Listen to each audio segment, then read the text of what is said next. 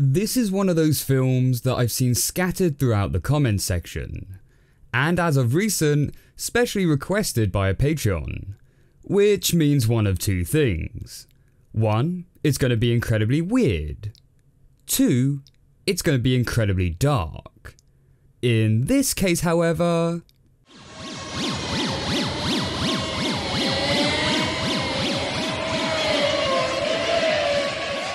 it's both. Pinocchio and the Emperor of the Night was released on Christmas Day 1987. Boy, what a treat that must have been. It was produced by Filmation and is set a year after Pinocchio has turned into a real boy.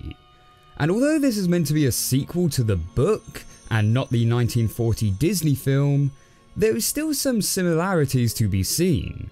And though the Disney film was renowned for having its darker and weirder moments, this film says, "Hold my beer," and really does go all out.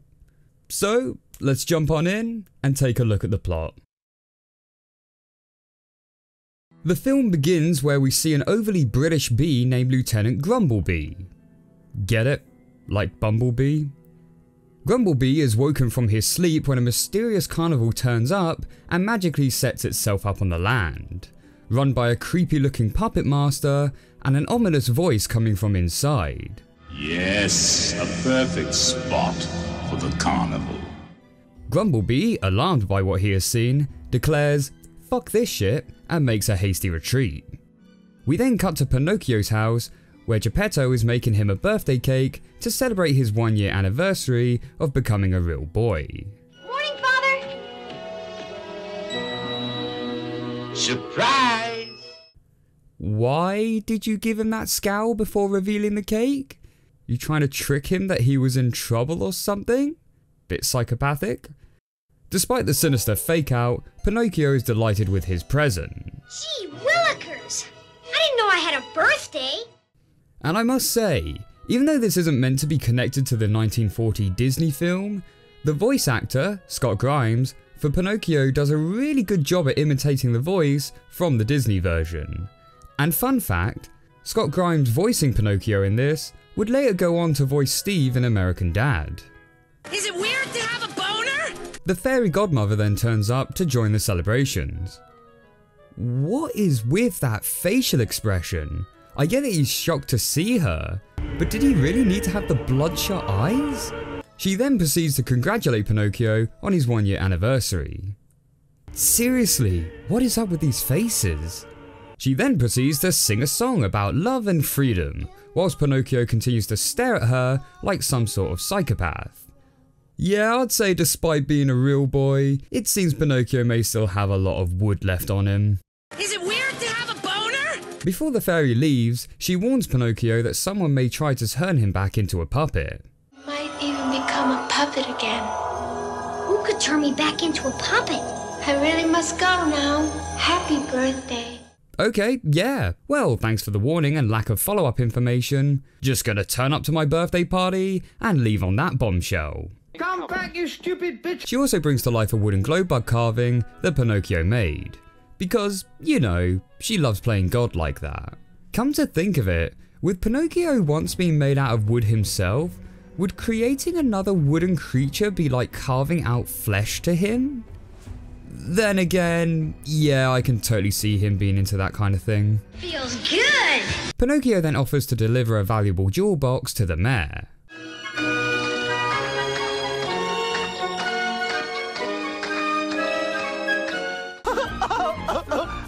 Look how gaily we run!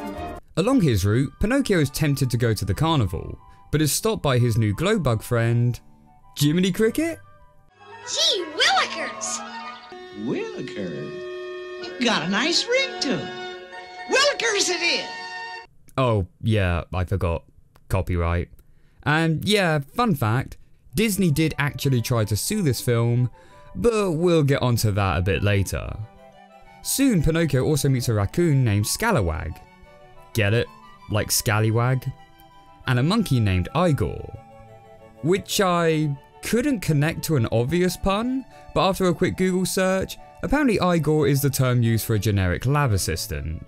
So, good job, film. Scalawag and Igor, who definitely aren't carbon copies of the Fox and the Cat from the Disney film, scam Pinocchio into trading his jewelry box for a fake Pharaoh's ruby. Gee willikers! It's a deal! Seriously, what is with Pinocchio and these satanic faces they keep giving him? It's a deal! When Pinocchio tells this to Geppetto, You did what? he isn't too happy with the news. So Pinocchio decides to run away from home and goes off to join the carnival. What is with this scenery change? During the day it looked like it was set in a summery woodland, but now it's surrounded by dead trees? Whilst at the carnival, Pinocchio falls in love with a puppet named Twinkle, who also looks a bit like a serial killer. And again, is seeing that puppet dangle on strings just like seeing a dangling corpse to Pinocchio? She's beautiful. The puppet master, Puppetino, says he recognises Pinocchio from an old puppet that he used to have. Name was Pistachio. That's Pinocchio! And I'm not a puppet anymore. My fairy godmother turned me into a real boy. Okay, why would you tell him this? Assuming this guy is meant to be like the evil puppet master who captured Pinocchio from the Disney version, don't you think it would have been wise not to give away your identity? Or maybe if someone who had foreseen all of this coming could have warned you about this guy in particular? I really must go now. You stupid bitch. Pinocchio soon finds himself turning back into a puppet, in what has to be one of the creepiest scenes I've seen in a long time. Wait! I want to stop! Please! You'll stop when I want you to. Help! I didn't know that Seriously, what the fuck? The distorted music, the creepy puppet imagery, along with Pinocchio's cries for help, and that final tear which rolls down his face. It's like a disturbing combination from that monkey dancing scene in Hey Arnold and the puppet episode from Courage the Cowardly Dog. Oh, I don't feel quite myself. Christ, I don't think even that creepy donkey scene from the original Pinocchio even squares up to this. And that's really saying something.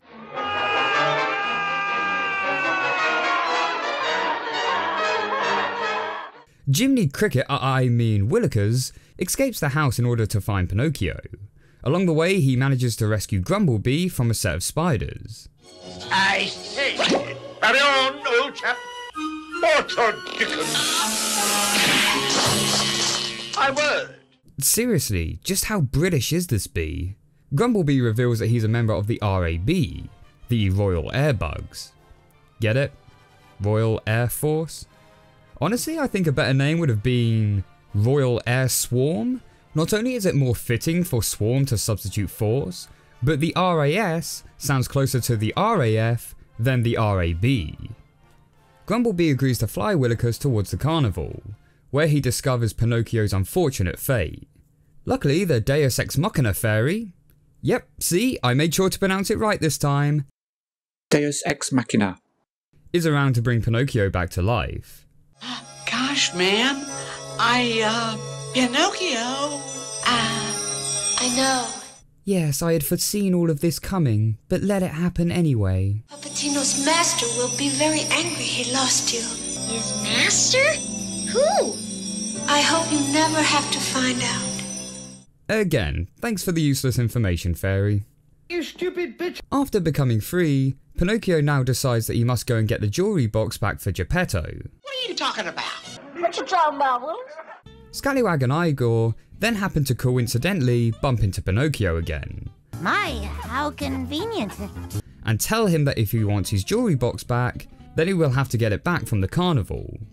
Only telling Pinocchio this because they know if they turn him into Puppetino, they will be granted a big reward. Willikers, meanwhile, also coincidentally bumps into Grumblebee again, My, how convenient. who I think is meant to be intoxicated off this plant nectar? And I had just made a brief stop for a little nip off the old. I'd say you had one nip too many. Kinda reminds me of that drunk wasp we see from the Ants movie, who turns to alcoholism after his wife is murdered. Jesus, that film is actually pretty dark coming to think about it. Besides, it's what my Waddly Giddles would want. After saving Grumblebee's town from a menacing toad, the bugs agree to send out a search party to find Pinocchio. Don't mention it, my good man. When the going gets tough, the tough get fuzzy. Get it? He said buzzing instead of going? Because they're bugs? Also, looking at this scene, why is it that all the other bugs look like, well, bugs? Whilst Grumblebee pretty much looks like a human in a bee costume. I mean, he doesn't even have any antennas under his hat. Back to Pinocchio, the three are setting sail for the carnival, but while Scalawag and Igor are fishing, they are suddenly pulled into the water by a giant barracuda, which kind of reminds me of the big fish from Tom and Jerry. Pinocchio, though, manages to save them both, which actually makes them begin doubting whether turning Pinocchio in is the right thing to do. Eventually the trio arrive at the carnival ship, with Grumblebee and Willikers not too far behind. Oh, but Willikers are... Don't worry! I can float! Yep, and you can also rot. Pinocchio is told by a mysterious boatman that he can have a ride to the jewelry box, but along the way, Pinocchio is distracted by the sound of partying coming from a different direction. It's a place where children get anything they wish for. Yeah, which again sounds very similar to a certain situation that happened in another certain film. Which again, I know this isn't meant to be a sequel to the Disney film in particular, but given this is a sequel to the original events which also featured in the book, shouldn't Pinocchio be wised up to this by now? Considering, you know, what happened last time? Pinocchio heads in and begins drinking beer, leading to more psychopathic facial expressions.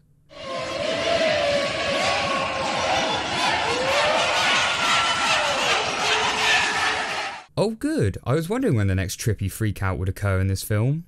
Scalawag and Igor do try saving Pinocchio, but unfortunately fail, and after another trippy musical number, we finally meet the face behind the mysterious voice that we heard from earlier on.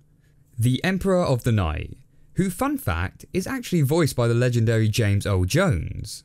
The Emperor of the Night.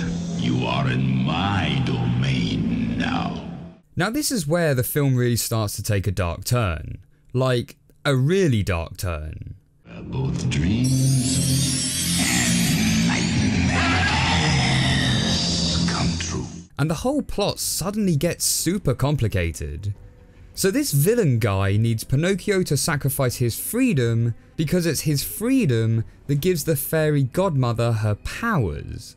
If the only puppet ever to get his freedom were to lose it, it would be a terrible blow to the good fairy. It might even destroy her. Like, okay, I guess.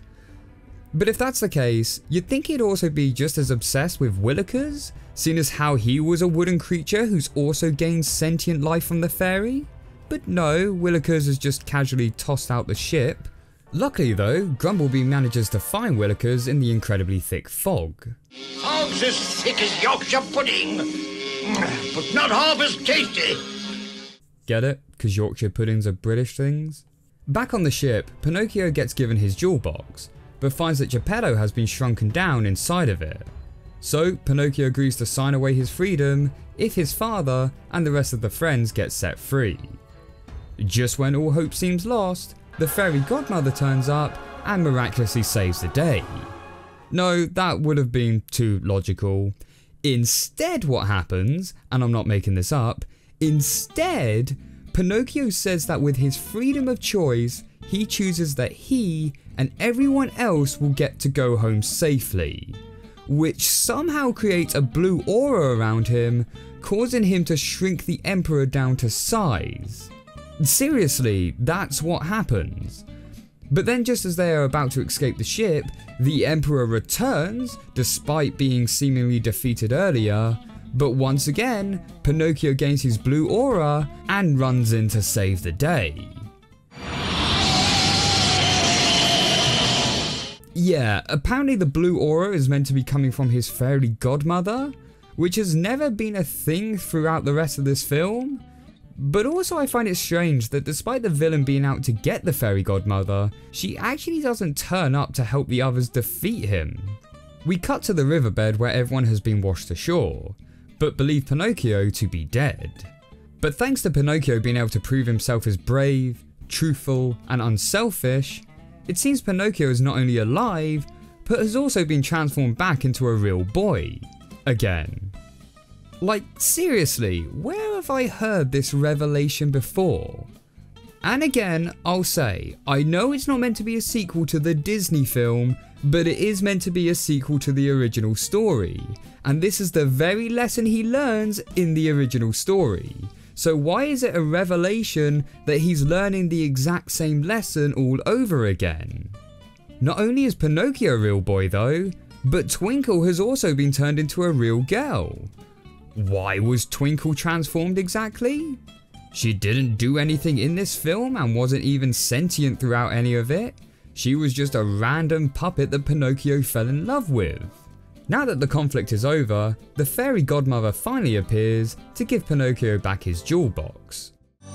Farewell, Pinocchio. I don't think you'll be needing me anymore. Yeah, well, it's not like you were much help anyway. You stupid bitch. And so all is good and happy, and everyone heads back home, including Scalawag and Igor, which I'm assuming means they're now going back to live with Pinocchio, Twinkle and Geppetto? And that was Pinocchio and the Emperor of the Night. So what are my thoughts on it? Plot wise, it's kinda weak. Despite this meant to be taking place a year after Pinocchio has turned into a real boy, Pinocchio himself doesn't really feel like he's progressed as a character. He still falls for the same old tricks and still makes the same old mistakes. So when he does learn his lesson towards the end, it kinda just feels like we're stepping on old ground, making the film feel a bit wooden. There's also a few elements borrowed from the Disney movie, such as the raccoon and monkey being carbon copies of the cat and fox, Willikers being a copy of Jiminy Cricket, and the puppet master being very similar to Stromboli. And apparently Disney thought this too, as they actually launched a lawsuit against Filmation for copyright infringement. Good old copyright. The courts, however, ruled against Disney, stating that the characters in the film were more based off the original book, and because the book's characters are in public domain, Filmation was within its rights to use them. Yeah, sorry Disney, you don't win this one. Though maybe it was this court ruling that inspired Disney to then go on and borrow ideas from other franchises to make their own. Cough. And to be fair and credit this film, it did go off to try and create its own plotline towards the end, but again, it did feel kind of sudden, and the whole revelation to that felt very unearned and kind of forced. However, one thing I did quite like about the plot was the character transformation of Scalawag and Igor, as to how they actually became more empathetic to Pinocchio and ended up becoming good people because of it. Really wasn't expecting something like that. I'm afraid we all let our judgment be swayed by our desires. Alright, let's take a look at the animation. The animation, for its budget and for a theatrical release, is really not that great. Don't get me wrong, it's not bad by any means, but compare this to The Secret of NIMH, which was released around the same time, with a $3 million smaller budget. Secret of NIMH has much better animation. And I know we talked about how that's part due to the animators working extended hours, but still, I think for $10 million, this film should have been to a higher quality. There are moments in the film where the animation does shine through, with the song numbers, some facial expressions, and especially with the animation of the Emperor towards the end, but for the most part, it looks like something you'd expect for a direct-to-video release. The music on the other hand, I actually think is really good. Every track used feels incredibly different from the last, but they each sound solid on their own merit. From the creepy theme we get of the carnival,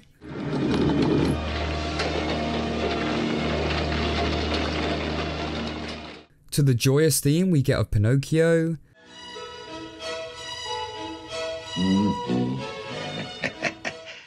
and the somewhat funky theme we get for Scalawag and Igor.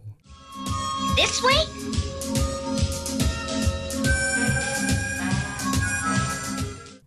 Then there are a few focal tracks scattered throughout the film as well, which, yeah, not exactly breathtaking, but I still found them enjoyable. The song about Pinocchio being a star is definitely stuck in my head right now. Singing, dancing, such romancing.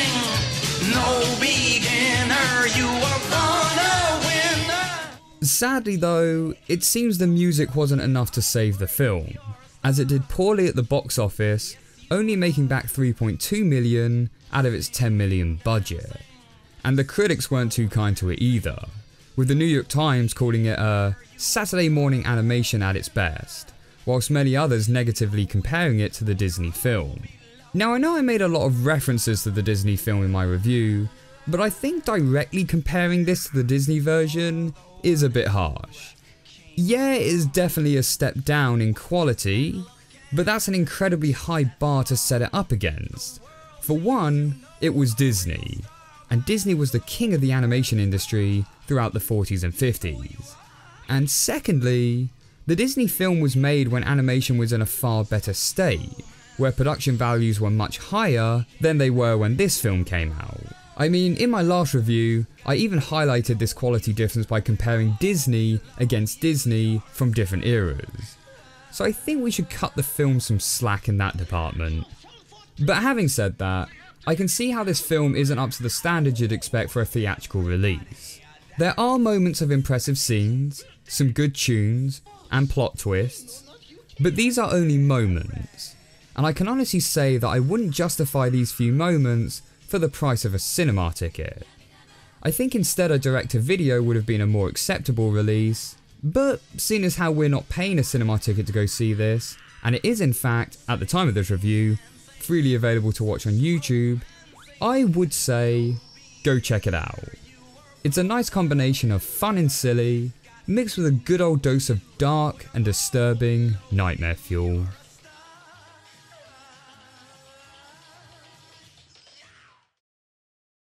Would say to go check it out. Get it, guys? Because they're puppets? Puppets made from wood? Would go see it? Ah.